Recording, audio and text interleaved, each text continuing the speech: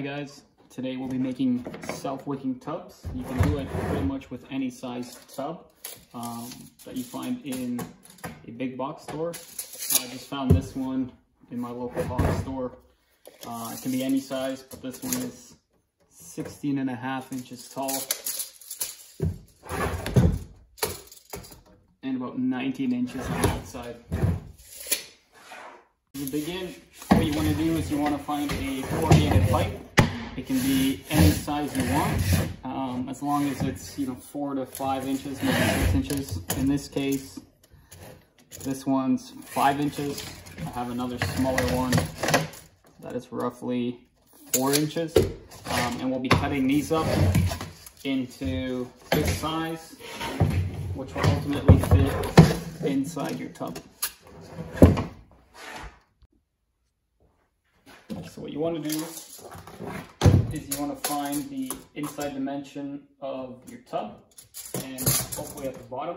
Mine's about 16 inches on the bottom. So what we'll do is we'll cut 3 of these just to fit at the bottom. It doesn't need to be as big as this, and obviously the smaller ones, or the ones on the side, will be a little bit smaller than this.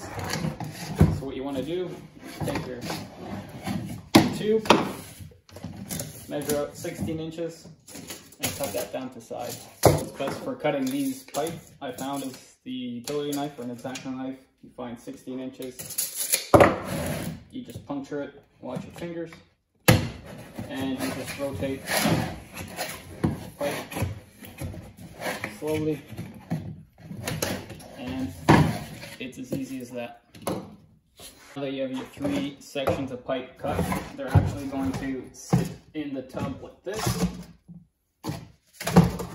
But before we do this, we actually want to drill a hole, an air hole, before we begin. So I'll show you how to do that. So to locate where your hole is going to go, mine is roughly 3 to 3.5 inches. What you want to do is take the pipe you cut, put it at the bottom like this, and I'll quickly show you how to find your hole. So what you want to do, and now picture this inside the tube, is it roughly sits in like this in the bottom of the tub. And what you want to do is find just roughly 1 inch of space, and you want to drill your hole 1 inch below that to give it some air in between the top of the pipe and the water. So to drill the hole, all I used was a spade bit. I found my bottom, went right through. It's easy as that. So the next step is, what you want to do is you want to go pick up some pipe. And in my case, I picked up 3 different sizes. This one is 1.25 inches. You can see that here. This one is 3/4, and it doesn't really matter what size. And then I got some plumbing tubes, which is 1 1/4 on the inside, and it's black. So you can pick and choose. The black looks nicer with the black tubs. The white doesn't really matter what size it is, but what you want to do is you want to find, they sell them in 8-foot, 10-foot lengths, or 4-foot lengths. And what you want to do is cut it down to size, with a 45-degree being at the bottom. This pipe is actually going to sit inside your tub, and it's just so you can water it after you put in all your dirt. So what you want to do is take a straight pipe, and what you'll do, this is kind of dirty, but you'll cut it on a 45, and when you do, it sits like this. So your tube actually comes down, and your 45 just sits down like this, and that just allows the water to flow in a little bit better than if it was sitting flat and your water would not have a chance to just flow out freely. The best way I found to cut these plastic pipes was to make your mark. 45 doesn't have to be accurate, as long as it's sitting 1 or 2 inches above your tub. mark it and actually use a saw to cut it on 45. Just be careful because they are rather sharp.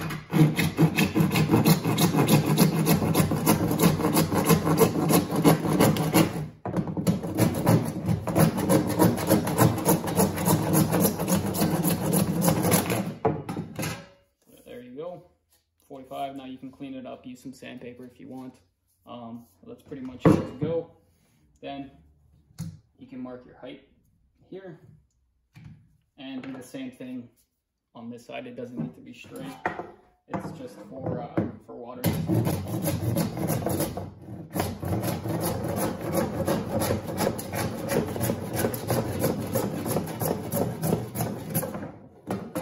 we go. Clean that up and it'll sit in our tub just like this. Okay, so now that you have your 3 sections of corrugated pipe cut and your tube, what you want to do is lay these out like this, so that some of that air gap is aligned with your hole. So what you want to do is start with your centerpiece, make sure it's in the middle, and again, prop it up like this. It's a bit harder because it's up, but make sure you have 3, and it should be good enough. Now you can have some space, it doesn't really matter.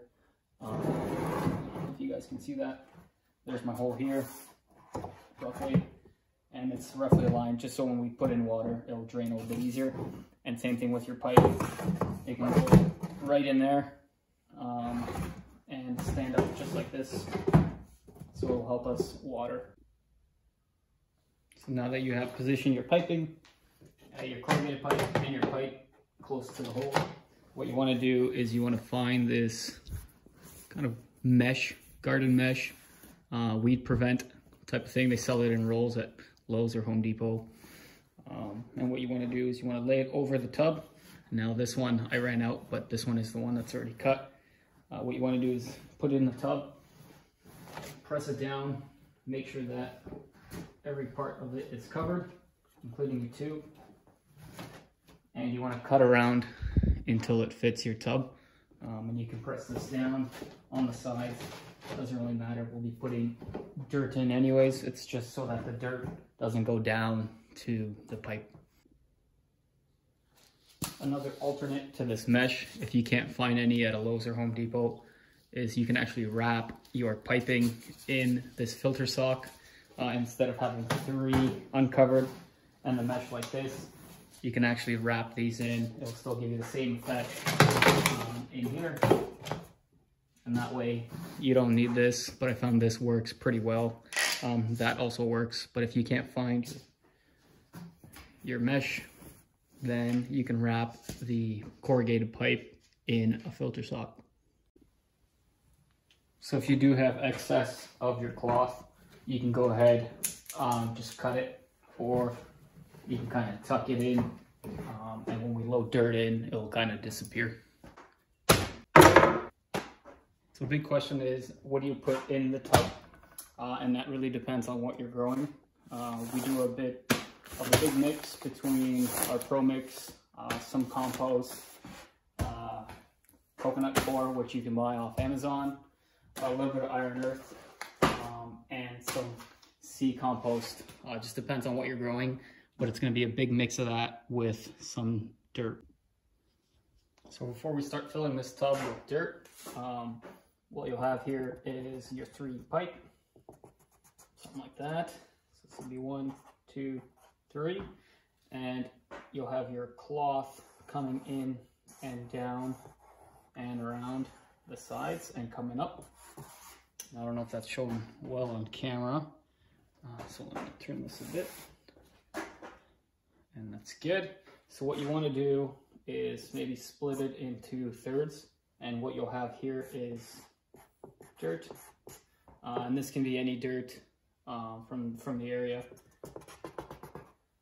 and then you'll start mixing in the coconut coir, the compost, some iron earth in here. So these will be all your compost, your coconut coir, and some of your minerals, and the rest you can cover up with dirt again, and we'll end up mixing all this together. But what you want to do is when you do plant, let's say this is your plant and there are your roots. What will happen is actually your roots will start coming down and naturally starting to go towards your chemicals, which will hit kind of the nutrients that they need. And at the same time, your water will be coming up and keeping it moist so that these don't dry out. So what you want to do is give a little bit of space with the dirt, put in your compost, your chemicals, your minerals right in the middle, and kind of mix that all together. But you don't want to put any at the top, just because you want your roots to start coming in, and you might be planting a little bit deeper, and your roots will automatically start wanting to go down towards that as your water comes up. So to begin, you want to start off with a bit of dirt, put it in at the bottom, and then just control how much you're putting in, because it will start to pull in your mesh. So just put in a couple shovels full, and then we can rearrange the mesh to how we see fit. That's good there. The dirt automatically flowed into the sides of the pipe, and that's what we want. And then we can continue to fill up the bucket with the rest of the dirt.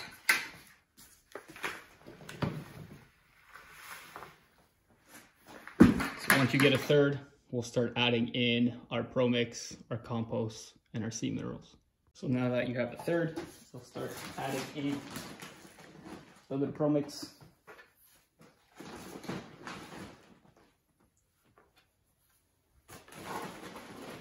your seed mineral, and you can do this by hand or around the bag. Take your time.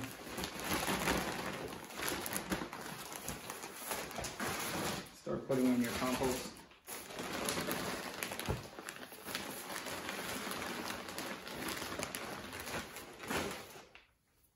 And we'll end up mixing a little bit of that together. Now what you want to do is you want to sprinkle a little bit of iron ore or any type of minerals that you have. Make sure it's nicely even. At the same time, you can fix your mesh.